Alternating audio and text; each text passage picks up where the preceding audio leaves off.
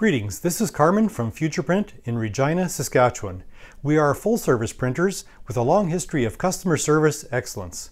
Enjoy our latest video in our Karmen's Corner video series on everything printing. We're all very curious when we go by a new building or a construction site and we wonder what's going up there, who's moving in there, what's going on. And we're going to talk today about construction site signs. This could be the project name, it could be a grand opening, it could be the name of the contractor to identify who's doing it and a contact information. It could be for the muster point, for example. Very often is the safety rules. You need hard hats, safety shoes, and those type of things. Often you will see these on the fence of the building.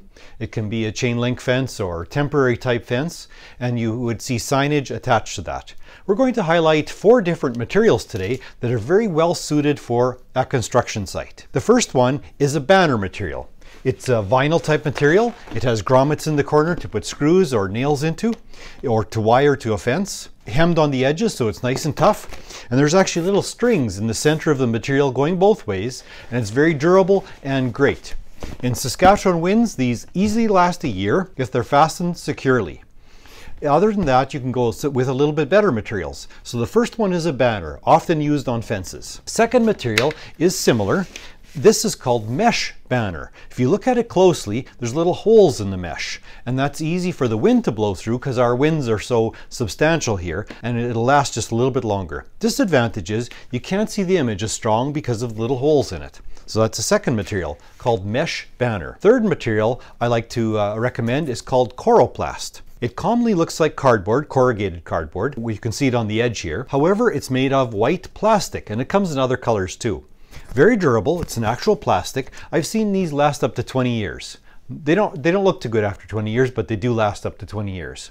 It has a vinyl on the front that we usually do and lasts quite a long time. The company guarantees the ink for 3 years, and if you laminate it, you put an extra coating on it, it's guaranteed for 5 years. So they're very good, and often the building is done before the signs wear out. And the fourth option is kind of my favorite material. It's called dye bond. Composite in the center, it's about 1/8 of an inch thick.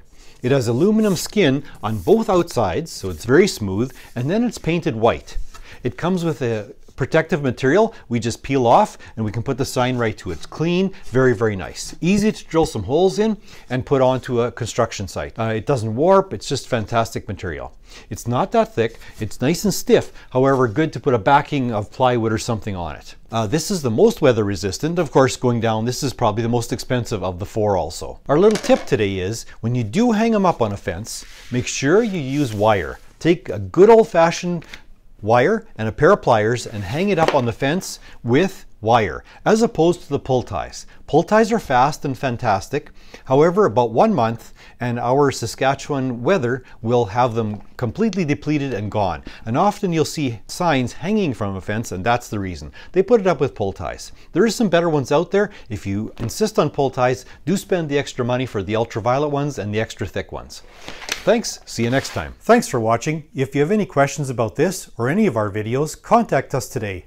Or if you'd like to discuss your printing needs, we'd love to hear from you. Find our details online at futureprint.ca.